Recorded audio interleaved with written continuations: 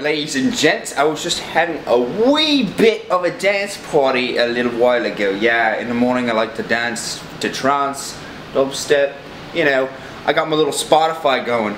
But yeah, seriously guys, if you don't have Spotify, it basically eliminates the need to have iTunes or anything like that. I basically pay $9.99 a month for the premium, no commercials, none of that bullshit, and I just look up whatever I want in the gym, and it just comes up to these bad boys right here. These are the Canevos, if you guys care. Nick uses them. I like them. They're cheap and they're Bluetooth, so no cord for when I'm benching and my iPhone falls out of my pocket. But real reason I want to take you through this is my pre-workout has changed. My pre-workout routine has changed. What I put in my pre-workout and the supplements I take in the morning. So I figured I'd go through it with you guys. And as I'm saying this, in my head, literally in my head, these are ringing with text notifications because Max and Nick are fighting over whether a decanter is fancy or not. So in the comments box below, comment, is the decanter fancy? Is it not? Should you get one? Should you not? Either in support of Nick or in support of Max. It will be a battle of fluff versus skinny. Put it in the comments below. But starting off guys, so my supplements in the morning, I keep like a little box that I don't like have time. Usually I just pop it and then just take them like so. But my supplements right now are very minimal, as you can see. Actually, maybe you can't see. There are 3 fish oils, a digestive enzyme, and then a multivitamin. Sometimes I'll take a test booster just for the sexual health effects, if you know what I'm saying. Then my pre-workout before the gym is the creatine of the gods. Guys, not even natty, bro. This flight pre-workout, usually I'll either switch between this, C4, and I have this other like G-Shock Extend. I use like BCAAs, kind of like Crystal Light. I have Extend, I have the Modern, I have the MyProtein version of the BCAA, and I have the Rivalist version. So I just switch between those.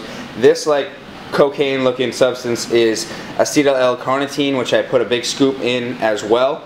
And then usually I have like a Quest bar or something. I don't really like to eat a lot in the morning, and I don't do the shake, well, the shake oatmeal combo that Project Lean Nation gives me. So when you throw this all together, I'll throw it all together and show you. Alright guys, so now that it's made, it comes out as like a purplish color, and it doesn't taste good at all. Well, it tastes a little good. But if your pre-workout doesn't taste good, that means you're doing something right, that means it's actually working. That's just my version of things. If something tastes good, I get a little iffy on it. Like those Quest bars, I'm still a little iffy on your Quest bars because you taste good. But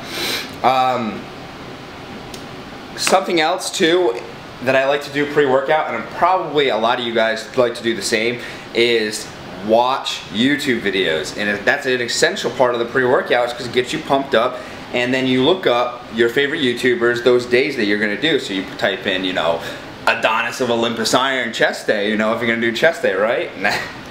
But it's an important part. But that's all I really wanted to show you guys is my little method before I go to the gym. I do a little stretching, you know, as I go to the gym. Maybe I'll do a separate video on that.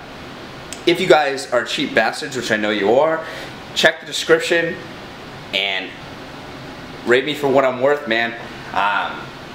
Those codes are there for you. They're not there for me. Out of those, I can't really help you with anything but the MyProtein.